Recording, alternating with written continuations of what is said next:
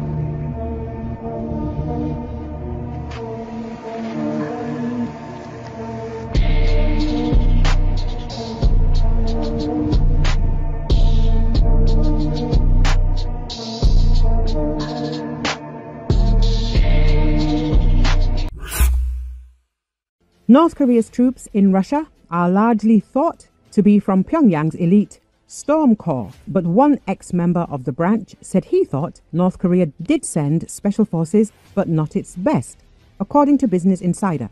As questions arise over the quality of Kim Jong-un's troops in Russia, a former soldier who served in North Korea's special forces said they're likely the country's elite troops. Lee Woong-gil, who defected to South Korea in 2007, told the Korea Times, which is headquartered in the South Korean capital of Seoul, that he believed the North Korean men sighted in Russia were indeed special forces. They do not appear to be the finest members, however. He told the outlet. Kang Cheol-hwan, a North Korean defector and journalist, cited accounts from informants in the north asserting that the North Korean soldiers sent to Russia do not match the media's portrayal of them as elite army members.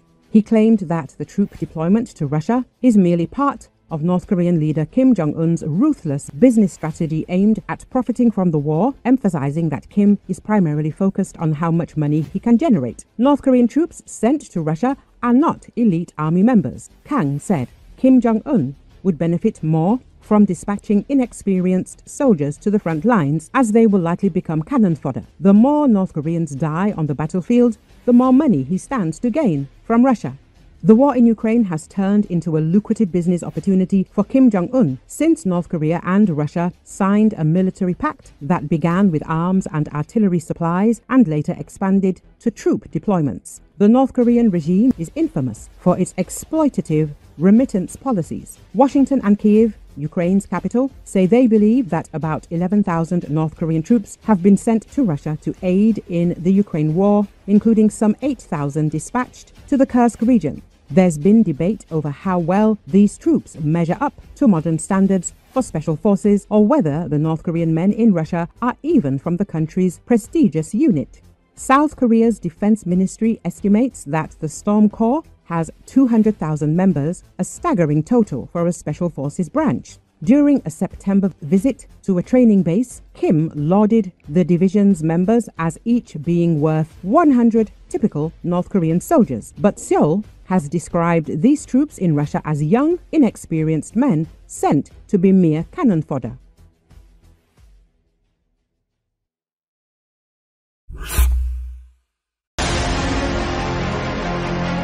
Sometimes a counter-offensive by the Russian armed forces results in an enemy armored personnel carrier with infantry driving very close to Ukrainian tanks, which shoot at point blank. One of the Ukrainian drone operators said that the Ukrainian armed forces are very lucky that the Russian armed forces conduct a lot of banzai attacks. Forbes reports the Kremlin is ready to accept major losses from the Russian armed forces just to regain control of the entire Kursk region by Trump's inauguration. OSINT analyst Kriegsforscher reports that yesterday, November the 11th, under the cover of a smokescreen, the enemy from the 51st Airborne Regiment and the 155th Marine Brigade of the Russian armed forces attacked the positions of the Ukrainian armed forces head-on. A total of 18 infantry fighting vehicles, BMDs, armoured personnel carriers, and the MTLBs, as well as 5 T-72, T-80 and T-90 tanks were thrown into the battle. All of them were formed into 3 groups. The Ukrainian armed forces met the enemy with drones and tanks. The battle itself was chaotic and bloody. Putin's army left 3 tanks and 15 armoured vehicles on the battlefield. According to Kriegsforscher, 2 Ukrainian tank crews, possibly from the 17th Brigade, drove to meet the enemy but missed each other. 4 armoured vehicles with Russian infantry drove past them. Only when the landing party began to disembark did the Ukrainian forces notice them and open fire. It is not uncommon for the Ukrainian armed forces to kill many enemy soldiers with a single precision strike.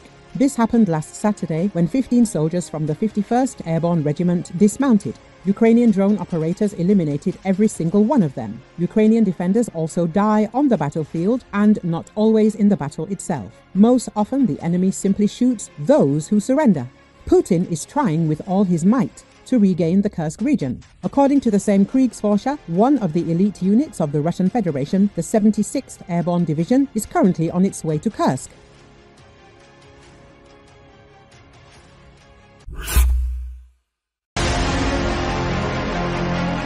Former British Prime Minister Liz Truss spent her final days in office in 2022 prepared for Russia to use nuclear weapons on Ukraine. An updated edition of the politician's biography, Out of the Blue, notes that the potential consequences would have affected Britain, which is why crisis meetings were held, among other things.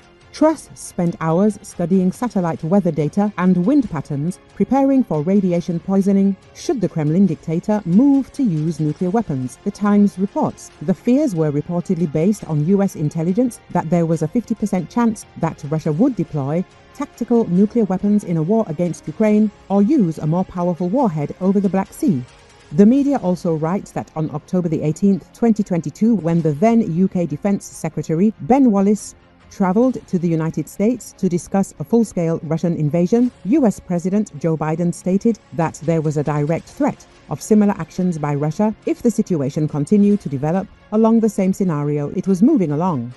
Media reported earlier that the war in Ukraine could accidentally escalate into a nuclear conflict, all because of Russia's actions or inactions regarding nuclear weapons near the front. Moreover, Russia's failure to properly secure its nuclear arsenals in the country's west poses a grave danger as Ukraine's desire to strike targets inside Russia increases. Foreign Affairs writes, Ukraine has every right to defend itself in this way, and there is no indication that Ukrainian forces will deliberately target nuclear warhead storage sites. However, with Ukrainian drone strikes already reaching Moscow, it is clear that at least 14 Russian nuclear storage sites are now within range of their drones. The article says, 2 of these sites are reportedly located about 150 kilometers from the border with Ukraine. Another 5 are approximately 250 to 300 kilometers away.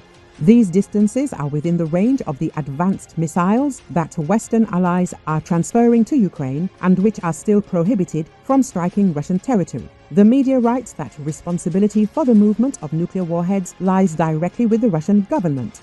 Russia knows that its warheads should not be located near conventional military operations. After Ukraine launched its first drone and missile strikes on Belgorod in the spring of 2023, Russia quickly announced that its Belgorod storage facility no longer contained nuclear warheads, understanding that warheads should not be stored near active combat. In addition, the satellite showed the preparation of the Russian R-30 Bulava nuclear missile. The missile is reportedly one of the components of the nuclear triad